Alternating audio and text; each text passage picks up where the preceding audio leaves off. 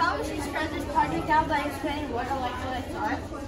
So electrolytes are vital minerals that help your body function, like sodium, calcium, and potassium. And it's a form of energy to life and travel through like the metals and everything. And we chose this project because our parents are spending a lot of money on buying sport drinks like Gatorade, Powerade, and Red Bull. And what if they could just really be drinking? What if we could just be drinking water and it would be have more electrolytes?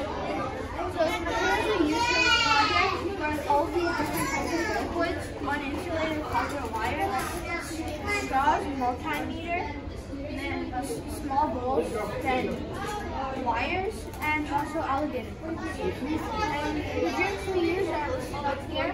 So we use Gatorade, Red Bull, Blueberry, then we also use Pedialyte and sparkling water. Then we also have Sunkist and ginger ale.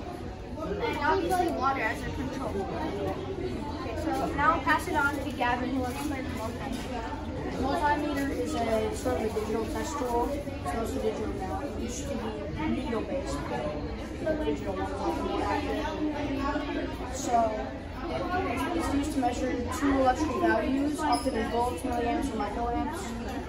And it often helps with like electrical systems, helping technicians figure out what's wrong with the problem. If like electricity is flowing or like that. And conductivity measures how easy it is for electricity to pass through something. So the reason we're using uninsulated wire is because metal is a conductor, which means that electricity easily passes through it. And the plastic sometimes gets in the way of that electricity.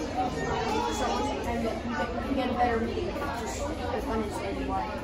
In our chart, we listed everything except water.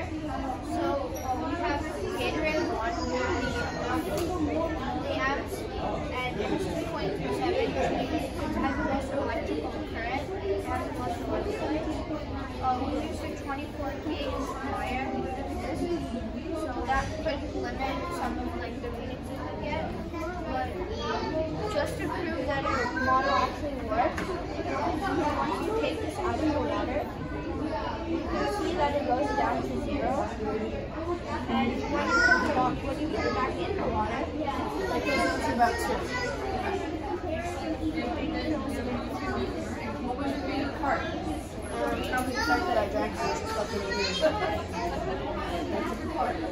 Why did you pick this topic?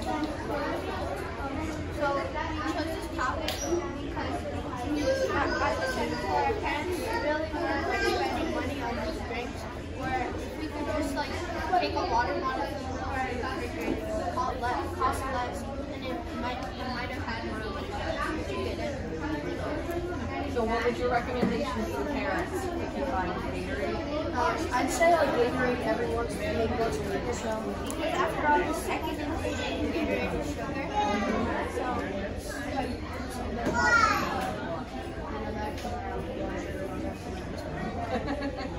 Very nice job, guys. Was you participating today?